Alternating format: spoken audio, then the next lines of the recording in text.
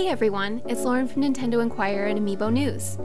Jason was kind enough to bring over his brand new Villager Amiibo reprint and let me unbox it. Needless to say, I'm loving every second with this little guy. Let's tear open the box and get him out.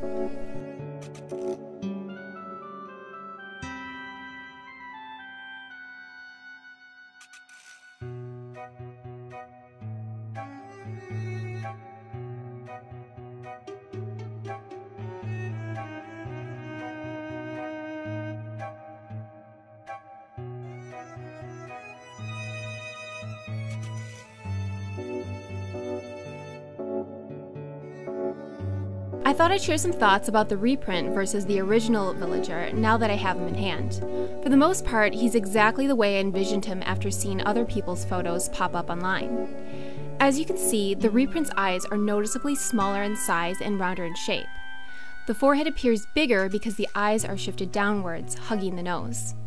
The eyes on the original are bigger all around. They're especially longer when it comes to the height. Because of their size and position, the forehead appears a lot smaller. Overall, I'm very happy with the reprint, and it's definitely my favorite of the two. Make sure to follow Amiibo News on Twitter at Amiibo News and Nintendo Inquirer at Nintendo INQ. Thanks everyone, and happy Amiibo hunting!